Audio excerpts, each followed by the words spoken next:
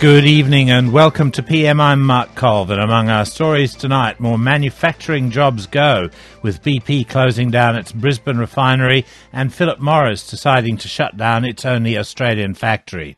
The biggest ever business delegation from Australia to China. Prime Minister Tony Abbott prepares to lead a 600-strong team to China next week in a concerted trade push into Asia. And with a big increase in the number of children with allergies in the last few years, as an investigation began into political donations made to a company he established. Ashley Hall.